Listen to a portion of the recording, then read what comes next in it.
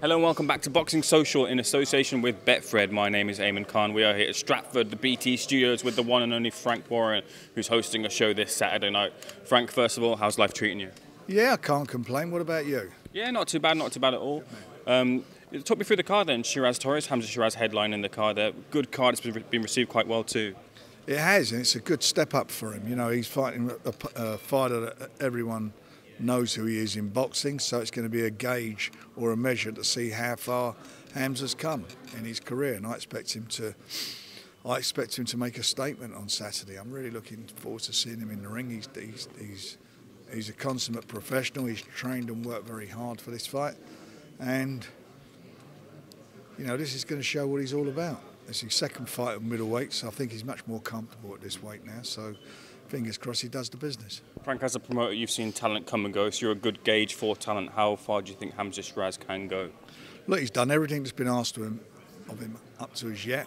I think he's got a long way to go yet, but I think he's got it within him to go on and become a world champion. I really do think. I think very highly of him.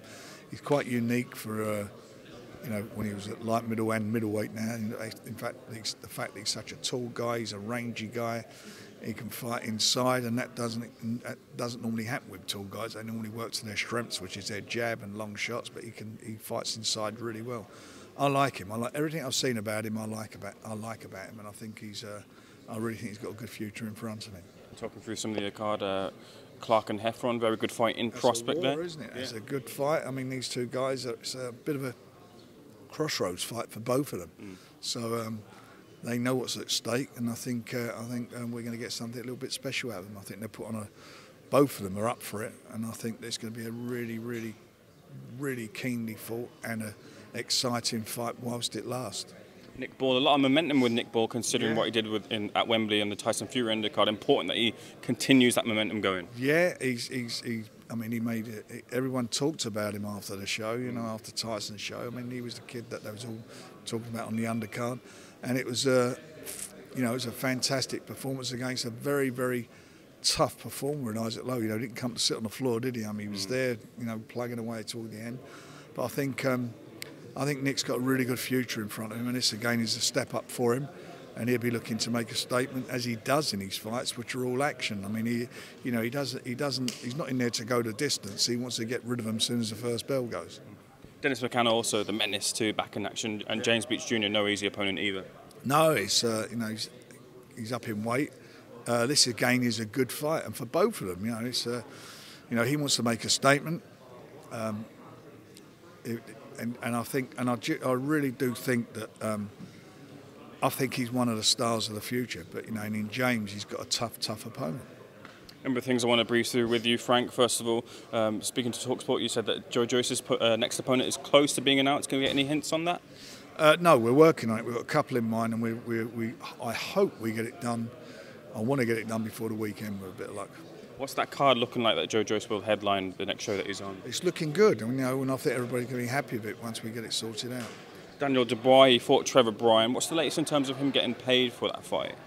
Well, they're working on that at the moment, and he's fought and he should be paid, and that's where we are at the moment. And hopefully that will get resolved fairly soon. It needs to be resolved. Joyce and Dubois are two your leading heavyweights there. Is Dubois likely to be out soon as well, corresponding with Joyce? Yeah, he'll be out sometime in, I think, early October. That's what we intend to do. Speaking of your heavyweights as well, Tyson Fury set out his terms for a fight with Anthony Joshua. Wembley Stadium free for the fans. Frank, if there's anyone that can put that on, it's you. Not for free, I can't. But you seem more optimistic as the days go further on that he'll actually come back out of retirement. I just think Tyson's a fighting man. I think it's in his blood, and I think he'll get itchy fist, and he'll want to be back in the ring again. But I only want him to do it if he wants to do it. What I don't want him to do, as I've said on many occasions, I don't want him to retire now and come back in 2-3 years' time, because I don't think he's quite reached his peak. But I like to see, certainly as far as he's concerned, I want to see him fighting at his best. Because at his best, he's unbeatable. Keeping with the heavyweight theme, a fighter that you worked with in the past, Derek Chisora, managed to beat Kubrat Pulev, get his revenge at the weekend. What do you think of that fight? Yeah, I watched it. Derek done well and he came through it, and it was a tough fight.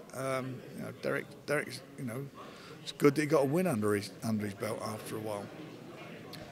The other news that's rumbling around is Conor Benn versus Chris Eubank Jr., the legacy generation fight. Frank, what do you think of that one? I don't know. What's the weight disparity on that? Apparently it's going to be around 155, 6, 7, 8, around that mark. Whatever they get it on, it's a decent fight. I mean, everyone will buy into that because of their fathers, and no doubt about that. Do you think that's the type of fight that would do well on a pay-per-view? Yeah, I think people will buy into that. I'm quite sure they will buy into that. Is it a little bit disappointing in the sense that they're looking to put Conor Benn with the likes of Eubank Jr., but you've got David Avanissian, who you've been looking to campaign to get that fight there, but it's not materialised? David Avanissian would beat both of them, no problem with that. He would definitely do that. And if Chris Eubanks wants to go, wants to even, really wants to have a test, then there's Ayman Parker as well.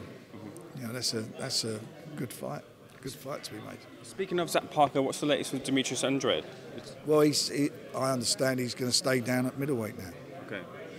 So you're looking for new opponents then for Zach? Yeah, absolutely, yeah.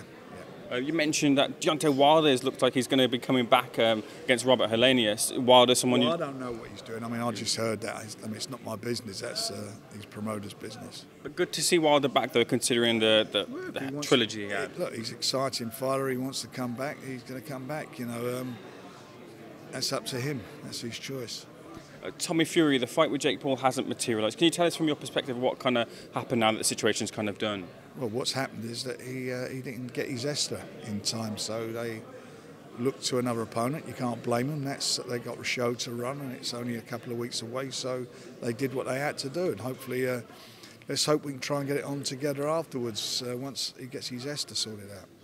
And then, of course, Usyk AJ2. I've not got your thoughts on it, Frank. A lot of people talking about how Anthony Joshua has to approach the fight to get the win. What are your thoughts on it?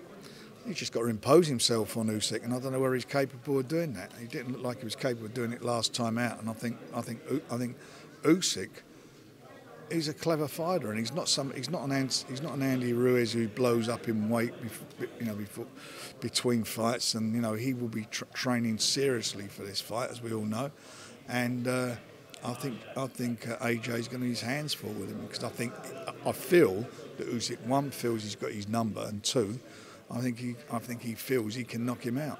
Like, as a promoter, considering the carrot that is Tyson Fury versus Anthony Joshua, is that the fight you're leaning for, hoping to happen, that Anthony Joshua does win that fight? I'd love Anthony Joshua to win it. It's an all-British affair, and why wouldn't anyone in boxing want that to happen? But if he does AJ, then that's brilliant. If he doesn't, then what a great fight it still is with Usyk. That's still that's a massive fight.